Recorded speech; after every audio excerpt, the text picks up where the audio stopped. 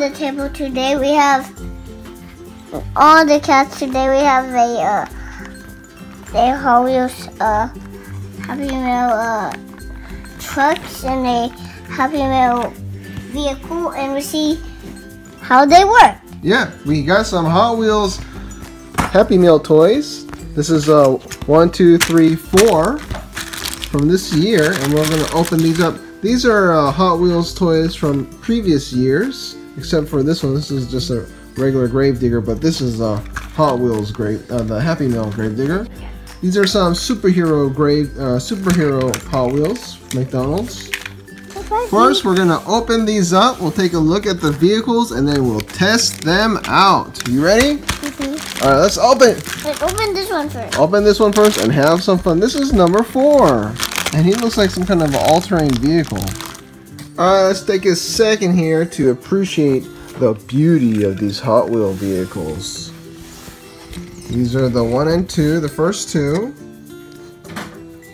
And then the next 2, 3 and 4. This one is Torque Twister. This is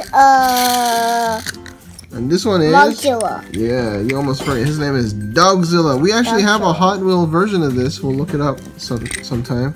But we have a car that looks just like this one, huh? Mm-hmm. All terrain. The cool thing about these vehicles is they all have special little features. So we'll test them out.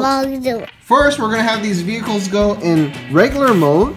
So let's pull, these are all pullback vehicles. Let's pull these all back. This one first, and we'll go in order. So do this one, pull back down to here, and then let it go. So that goes straight pretty far. This one, pull back all the way here and let it go. Oh, that was a little too much. And then this one, pull back here. That's too long. Pull back to here. And let it go. This one, pull back. Let it go. No! Alright. So they all go pretty far. Now let's pull them back in their special modes.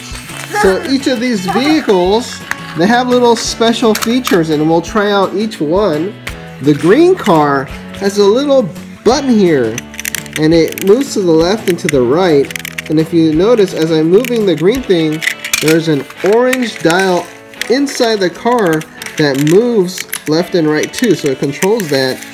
And also, if you look at the windshield, there are some numbers. It's like there's like a scale on the windshield, and I don't know if this thing changes the speed or it's a measurement of time, but what we're going to do is we're going to test it out, see what the difference is by doing the button on one side and then the button on the other extreme side, and just see what's the difference.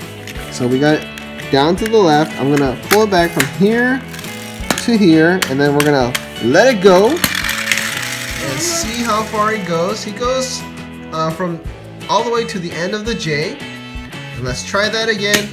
Alright, so I have the vehicle. We're going to try it again, but this time we're going to have the button on the other side, and maybe it'll be more powerful. And by the way, when I do it on the other side, this side, there's some numbers that are hard to read. It goes from, okay, so it goes 25, 50, 75, 100. So the numbers get bigger on this side. So let's see what happens when we do with the high numbers. I pull here, I'm going to pull it back the same amount. Let it go. I don't know. This one's a little bit shorter. I don't know. Okay, I think maybe there's too much friction on this pad. So I'm going to try a smoother surface right here. And we're going to get about halfway. So this time we're going to try the low setting again. And then we'll start about halfway here, pull back, and then let her go. And it seems to stop right there. So now we're going to try it again, but we're going to do on... By the way, this thing seems to have moved to the middle. So I guess maybe this moves. So I'm going to put this on the higher setting. Try again, same amount of pullback distance.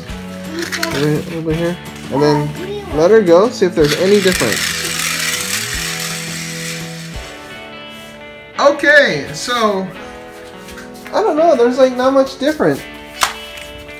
So I don't know what this is, if we have a malfunction toy, but it really makes no difference. The vehicle just moves the same way. Same speed, same power. So, okay, I don't know what this is supposed to do, but it doesn't work. Goodbye. Next vehicle. The next vehicle is a spinning one. And this is how it normally moves. Underneath the chassis is a little plastic thing that you can remove. Then you flip it over and there's a little bubble underneath.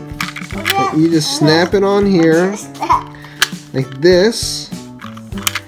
And then the vehicle, it's only on the back legs now, but you pull back and I guess it'll just spin. A little bit. And so maybe I have this on the wrong side, so I'll remove this and I'll put it here and maybe it'll work better. I don't know. Let's find out. You gotta kind of test this out. So if you have it on this side, this is still only on 2 wheels. Let's do pull back and let's see if it spins around. Okay, so it kind of spins around. So it doesn't work perfectly. You're gonna do it a few times. Maybe you have to carefully let it down. And it kind of spins. Let's try to do a powerful one. Yeah. So even if it's on this side, or if it's on this side, it doesn't really. On this one, it kind of works better, I guess. Let's try. Alright, so that kind of spins. I'm a little bit disappointed in the, I guess, the craftsmanship of these vehicles because they're not really working. Alright, next one. We saw earlier from the test runs that this car was just turning to the side. Now the cool thing about this vehicle is that you can pop open the hood, or not the hood, but the top. Look, you pull this open right here, and underneath is a little switch knob thing, and you can turn it. And I guess if you turn it like this way, maybe. Oh yeah, so it controls the direction of this 5th wheel down here. So you can either have it in the middle. If you have it in the middle, it's going to go straight. If you have it to the left side, it'll turn to the left, I bet. Let's see. Yeah. And then if you turn it to the right, it'll turn to the right. Yep. Okay, so this vehicle, it works. Success. Alright, let's try the next one. The last one for today is this ATV vehicle. Let's figure out how it works. Now each of these vehicles comes with a little like a pog button here, a little card with its name, Dogzilla, with its feature suspension. It's got a little challenge lab. This is for STEAM, which I believe is science, technology, engineering. A is art, M is math. So this is to help you learn a little bit. And it comes with a little direction on how the toy would work. So this one, it's got a little switch underneath, and the switch controls the suspension. So if you have it here, you tap it. This is, I think this is with the suspension off. It's pretty hard. And then do this one, and then, yeah, and this is with it on. This is where the suspension is very loose. And the challenge here says the suspension. The suspension is the part that connects the car's body to the wheels. Challenge: gently push down on the front of the car. Now flip the switch, push down front, and feel the suspension working. We did that. Push the car over a bumpy surface. How much does it bounce with the suspension off or on? Well, here we have a bumpy surface right here, so we'll just see how this vehicle moves with the suspension off and on. Okay, so here's with it, I think this is off, so okay. and then we'll see how it moves. I think pretty smoothly. Actually, I'm realizing a better test would be on the carpet because the carpet is even bumpier. So, but it's hard to record this because the car is moving so fast that you don't get to see much. So, I guess we'll start from here, and maybe you guys can get a look to see if the body is moving or how much the body is moving. Okay. Did that look a bit bumpy? Okay. And then we'll try again. This time I flip the switch.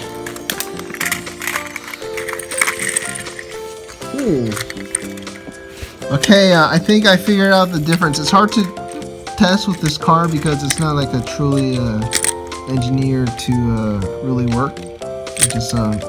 But you can almost kind of tell that there is an effect between the two modes of the vehicle. And I think that's how the suspension normally works in cars. Here it's pretty stiff. It's stiff. It's not bouncing. And I think what happens is when the tire bounces on the carpet, it just moves the whole body a lot too, because the wheels are just shaking the body. And let's compare the shakiness of the right here between the two modes.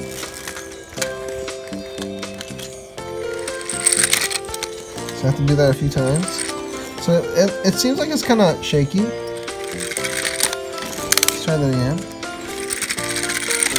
And then we'll try the other one where there's more suspension, where this shaking more. And I think the shaking of the tires is absorbed and the body doesn't shake as much.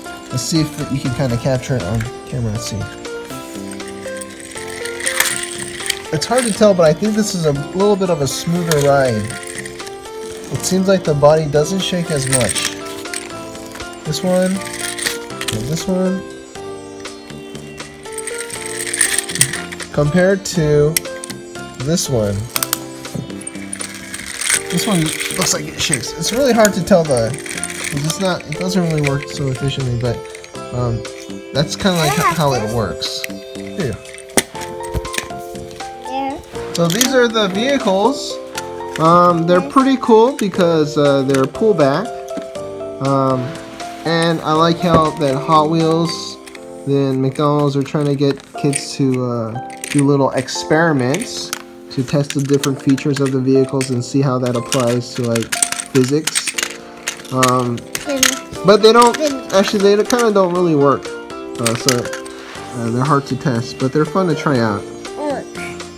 Maybe like one of the vehicle works really well. This one turns really well. But some of the other ones they don't work so good. So, but it's a nice try. Cool little toys from McDonald's. We're definitely gonna get some more because we actually still like Happy Meal Hot Wheels. And, there's a Matchbox one of these. That's what they need to do. They need to release some Happy Meal Matchbox vehicles. Some construction ones. That would be pretty cool. And oh yeah, some fire truck. The fire truck ones, they have different features. The water one just it moves the arm back and forth. Do you hear that, McDonald's? In Hot Wheels, you need to have a fire truck Happy Meal toy where the ladder moves. The ladder truck, the ladder goes up and down, and then when it's up, it walks it, makes it even more longer. Yeah. Yep, that would be one of the vehicles. Maybe another one that squirts water with the water cannon. That's called a water truck. Yep. The water truck, it squirts hundreds of water. Yeah, hundreds of water. So those are just some ideas for the next Matchbox Happy Meal fire truck toy. If they can make that happen. Alright, well thanks for watching. Please like and subscribe.